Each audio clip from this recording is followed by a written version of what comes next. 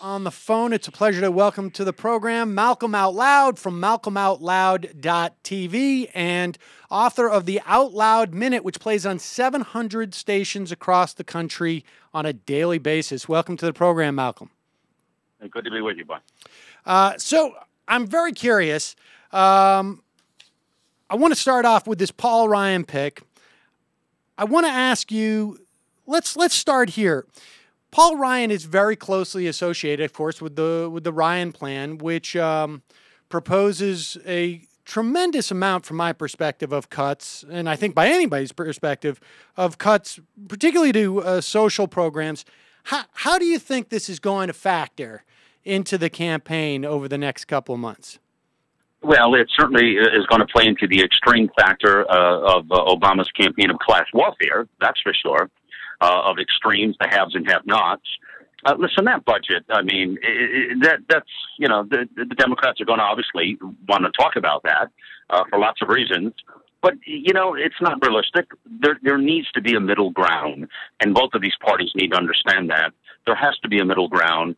The Ryan plan is not the plan that, you know, was enacted. It wasn't approved. We know that. And, you know, but it's substance in that plan. There has to be this balance of, you know, cutbacks, being serious in this country. That's what Americans are looking for, is the difficult decisions our politicians need to make. And until that happens, I think we're going to continue to have nothing but challenges in this country.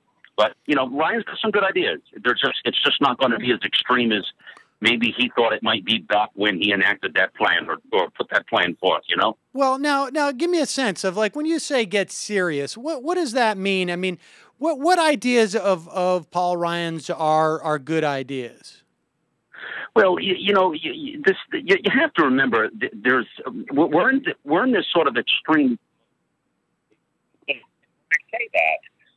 You know, when I say an extremist mode, the position we have our country in right now economically is devastating. When you look at the deficit and the position of our country long term, it's devastating. This causes, you know, this calls for extreme measures. That, I think, is what fuels things like when you say the Ryan plan and you see plans like this coming forth. Do I think that plan was extreme? Probably. You know, again, I'm saying there needs to be a balance. We need to have serious cutbacks. Where would you cut? Where do you think we need cuts? I think we need to go in and cut, I think, across the board, everything, all entitlement programs, everything. So you would cut Social Security, Medicare, everything. Everything needs to be looked at. Everything with a capital E. We're bankrupt. We have no money. Well, wait a second. Just like you would do if you're a business. You have to go and look at your plan. Wait a second. Wait. What do you mean by we're bankrupt? I mean, we have marginal tax rates at the lowest levels they've been in 70 years. I mean, so our debt to GDP ratio in September, for the first time since World War II, is in excess of 70%. We have a debt that is close to $17 trillion. We have, combined with Social Security, Medicare, and Medicaid, in excess of $200 trillion in debt. I would say that's bankrupt, my friend. The only thing we haven't done is file the paperwork at the courthouse. Malcolm, $200 trillion of debt in Medicare and Social Security? I don't understand that number. When you combine Medicare, Social Security, Medicare, Medicaid, and Social Security, the debts, when you combine all of this with our $17 trillion in debt, the numbers are in excess of $200 trillion, according to the CBO. Well, but that doesn't include, you're not calculating the revenue that comes from those programs. Well, I mean, people pay into taxes. People pay into taxes into Social Security. People pay in taxes to Medicare. You're just looking at the side of the ledger that says how much we've got to pay out, but you're not looking at the side of the ledger that says how much comes in. We're in a very, very dangerous region, I believe, and I believe this program that we think that Democrats think we can just turn the other way and not pay attention, I think is reckless at best. I don't really understand where this mentality comes from. We've never had this attitude in this country that it doesn't really matter. We'll leave the next generation worse off than we were. We've never had that attitude in this country. We took care of the next generation. So this is the first generation. Whose tax rates would you go back to? I mean, I presume you're talking about there would be increases in taxes, right? I mean, if we're talking about having to close this deficit and debt, which, you know, the CBO projects that if we were to just go back to the Clinton tax rates, we would close the deficit within 70 years. Well, there are going to be some very difficult decisions for the next administration, whoever it's going to be. I assure you of that.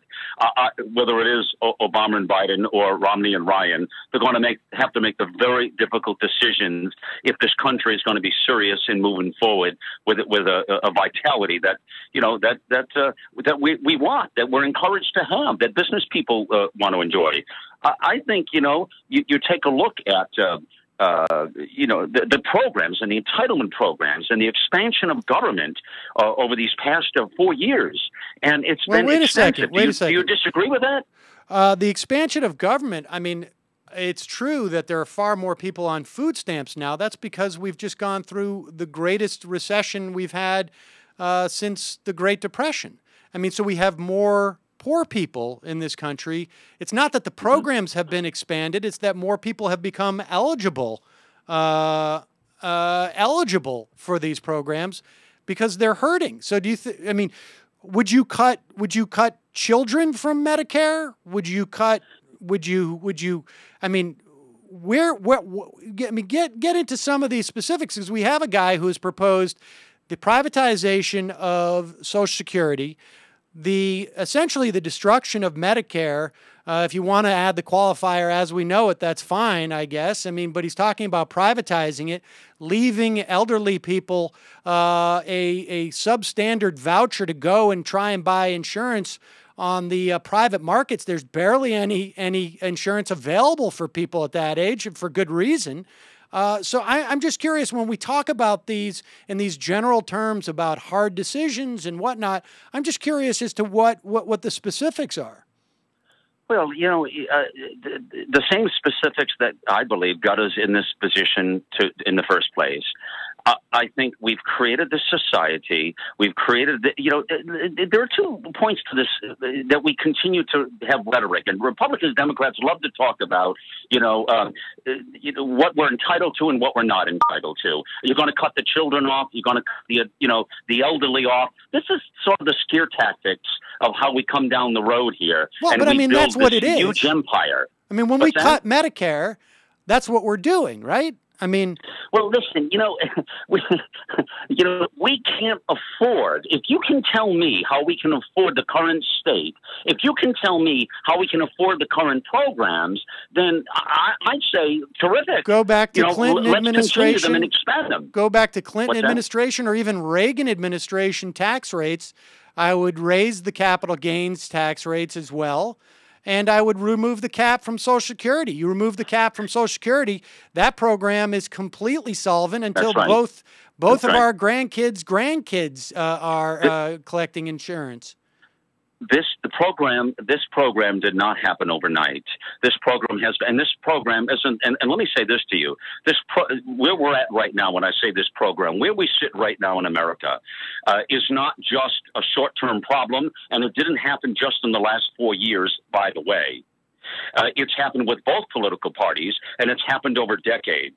And when you come back to you talk about the previous administrations, you're correct. Because, again, I think we've passed this thing down the road all too long. And I think our political system is in really need of a revamp. I mean, until Americans hold them accountable and really look at who we have in office, and are they making the tough decisions and doing the things we want them to do? We're not seeing that right now. What constitutes a tough decision? I mean, is the tough decision you're talking about raising taxes on the wealthy or across the board? Here's my answer. Or is it cutting programs that literally keep elderly people out of poverty? And here's the tough decision. Let me give it to you now. The tough decision is to balance the budget. The tough, like every state does, like every family does, let me ask you a like question. every business Well, does. no, I understand. But I mean, you don't think that the government functions like a family. Well, listen, everybody on the planet has to balance a budget except the United States federal government. Well, actually, why do they no. get passed? In fact, most federal governments don't balance their budget. I mean, there's a very good argument to be made that if you were to actually get down to zero debt, it would crash the currency. But we don't have time to get into the specifics on that. But what is the problem with the deficit right now? What is it that is? I understand that it sounds very problematic, but I'm curious from your perspective, what is the problem with it?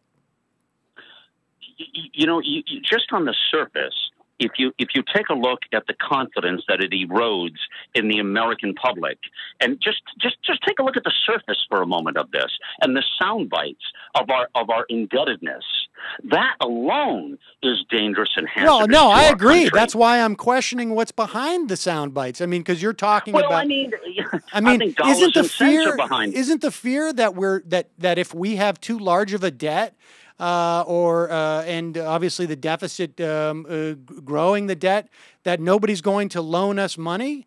I mean, isn't that the fear that people are not going to see the country as an investment?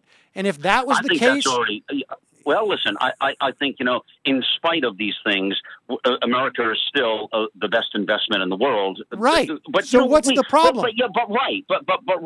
But we can't continue to say that and take advantage of that. See, if you're coming from the class, I actually think that we should be borrowing more money now. We have interest rates that are in negative territory. We actually make money when we borrow money at this point, if you include inflation in that. We have the lowest Treasury bond interest rates that we've had in I don't know how many decades.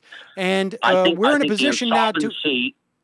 The insolvency of our mindset and you know, just, you know, everything. I mean, take a look at the credit bureaus that you're going to see. I mean, we're being threatened now. It's not just S&P. I mean, we're being, you know, between now and the end of the year and between the general election, there's going to be some difficult decisions and some hell to pay. And I think you're going to find some of these credit bureaus are also going to begin to pull down that credit rating, which has never happened in this country before. Well, we've had a credit. Hasn't our credit rating dropped already? I mean, and that didn't affect. But now you're looking at all the others that are also are monitoring, and we have a negative. Did that credit rating? Hold on, Malcolm. Did that credit rating affect our capacity to borrow? Well, it's going to, my friend. You just see you can't keep taking it on and taking it on. You can get by for so long, but then you know you're not going to be able to pull it over at the end of the day. When you say it's not. It's how far you move the needle on the meter. I mean, how far you? Sure, the S&P negative rating. Maybe that wasn't as dramatic as maybe you thought it should have been, or someone else. But you know what? You start adding up the other factors that are going to play into this thing ahead, and I think you're going to find that we're going to have some serious problems if we don't make the difficult choices. But so what are those difficult choices? I mean, we need to look at all entitlement programs, and across the board. Okay, look at them and do what? They need to be put in check to understand what can America afford. That's the question at the end of the day. Right. So, and I mean, we can afford a lot more if we raise more revenue by taxing people more. We'll have to save that for another day. I have another interview here. Okay. Thank you. All right. Thanks so much for joining us. I appreciate it. It's MalcolmOutLoud.tv and author of the Out Loud Minute on 700 stations across the country.